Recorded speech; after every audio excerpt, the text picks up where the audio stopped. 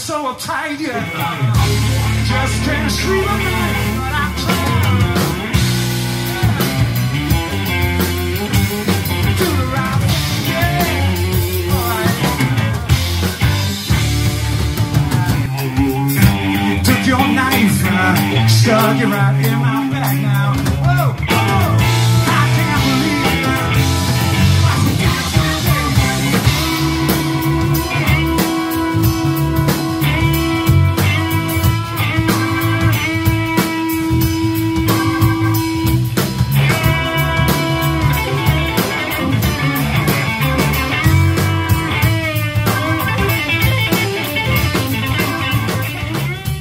As a drummer, you come in and you hear that bass line. My first instinct is to do this. Want to play it?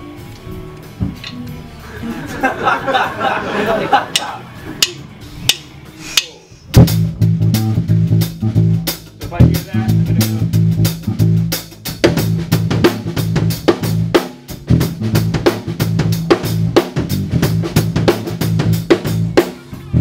I'm going to try and hit all of it, right? But then so I was like, no man, you know, it's not getting the groove, it's not happening. And so what I had to do was just like think about just building the shed, you know, and just keep it, like, cut my bass drum notes in half and just let the bass move it forward. Because it's actually counterproductive. If I try and cop all the notes that he's playing, it's less effective.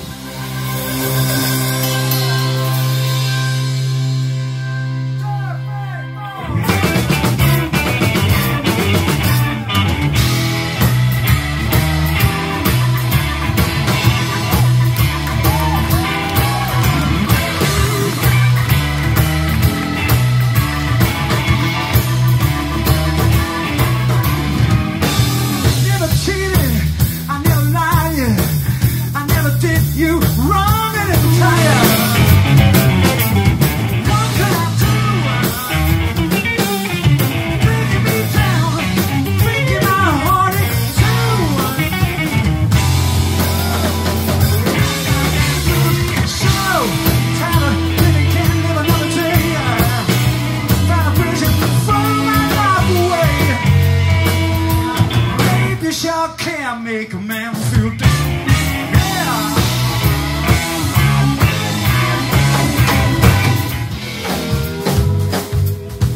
When I'm playing kind of blues, I want a big, fat, round, nasty tone. It sounds nasty on its own, but sounds great in the band, like a real supportive, fat, round bass tone. But I can, you know, really provide support in all the band. So that's what P-bass does for me.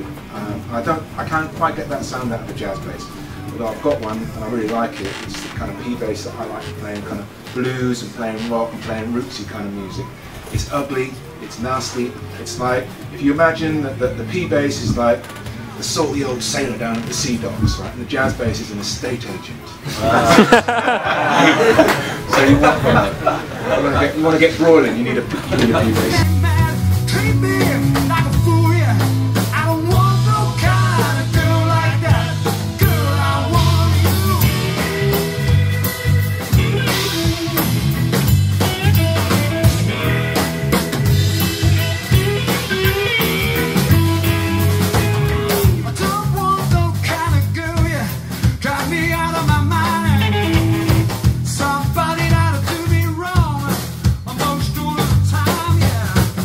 Really complex, it's never really that complex.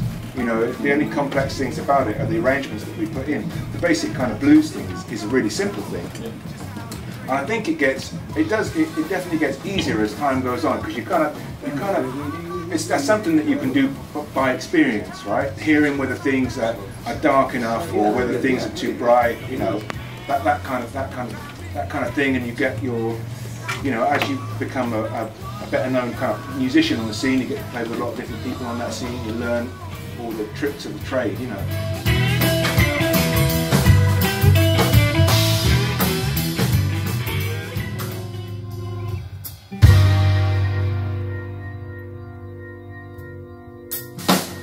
I said, baby,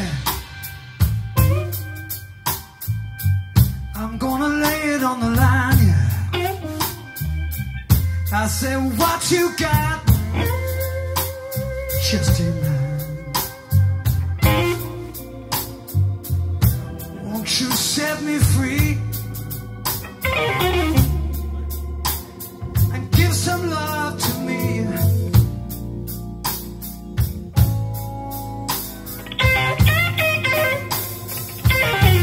When we break it down, we break down a few times in that tune, but going into notes of solo, we essentially just rip the groove apart, and we're just playing a quarter note.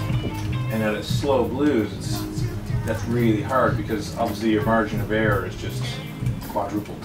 You know? So if we're like,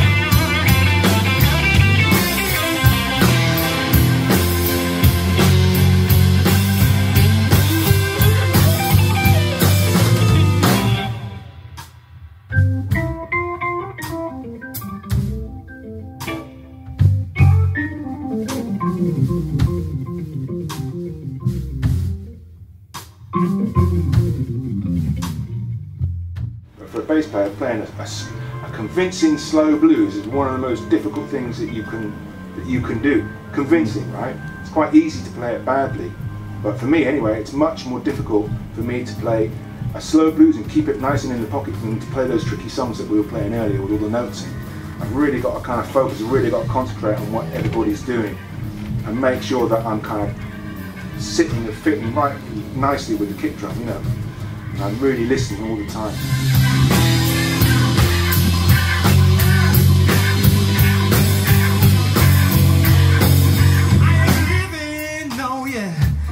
Just can't live.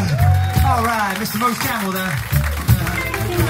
Just do over until it's over. Your turn, folks. Until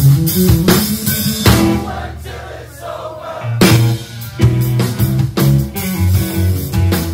Won't knock down till I'm deep in the ground now, yeah. One more time. Until it's over.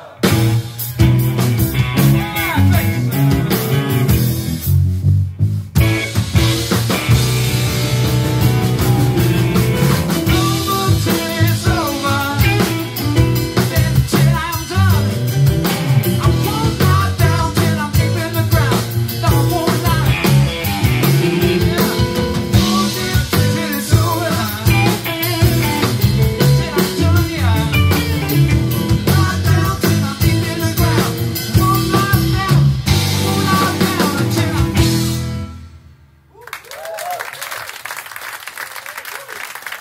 Thank you, that was great. Huh? Really good singing along, man.